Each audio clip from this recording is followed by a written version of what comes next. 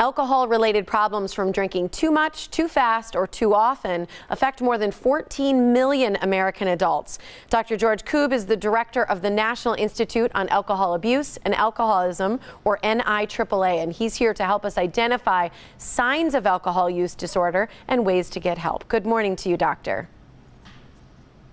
Good morning.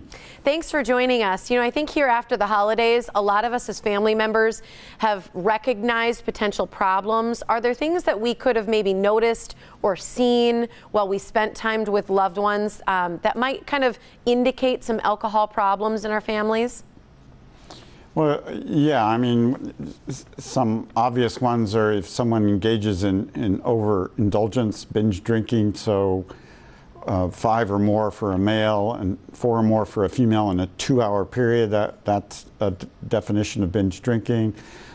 Someone who maybe at a party or work event or even social event, you know, did some embarrassing behavior.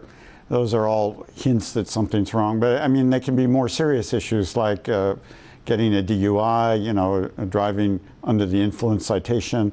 Or multiple DUIs. So, I mean, you can move on from there. And, you know, some of these are all signs of impairment in social and occupational functioning and overindulgence. You know, I think what's interesting, we mentioned kind of some staggering numbers, the 14 million people who have a problem.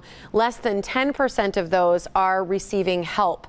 So how can we help someone if we see a family member or a friend that may exhibit some of those problems that you mentioned?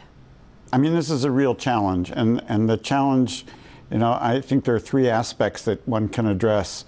One is learn a little bit about alcohol and what is an alcohol use disorder and overindulgence. So the first website I recommend is Rethinking/Drinking, which is a website that we have at NIH, and you just use any search engine and use those 2 words, Rethinking/Drinking. You'll find out about what's a standard drink, how much alcohol is in a drink, how many calories are in a drink, how much is too much alcohol to drink for a given weight, and so on and so forth. So it's all there. The second is maybe engage a primary care physician, you know, have them point out the untoward health effects of excessive drinking.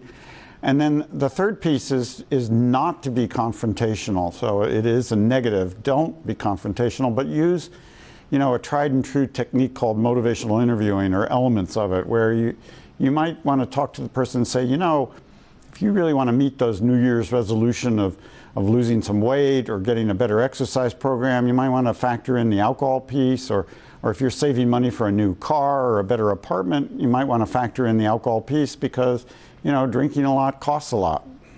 I like those ideas. I like how you said they're almost motivational, they're positive versus accusatory.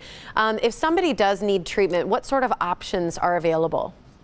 Well, that brings you to another website, and so there's a vast array of treatments that are available, and we've emphasized this by developing what we call the treatment navigator. So you go to alcoholtreatment.niaaa.nih.gov, what you'll find is not only defining what an alcohol use disorder is, but what kind of treatments are available. And we know there's a wide range that go from certified counselors, clinical psychologists, all the way up to board certified addiction medicine psychiatrists. But there's also behavioral treatments. They can be outpatient, they can be inpatient, motivational interviewing, I mentioned, cognitive behavioral therapy, and there are actually 3 drugs on the market approved by the FDA to help people along the way. So all of these are options, and of course, Alcoholics Anonymous. But you know, we now define an alcohol use disorder as a spectrum from mild to moderate to severe, severe being, of course, what used to be called, you know, alcohol dependence. And we know now that there are treatments that can fit those different stages of the disorder, and you can find this all on that website.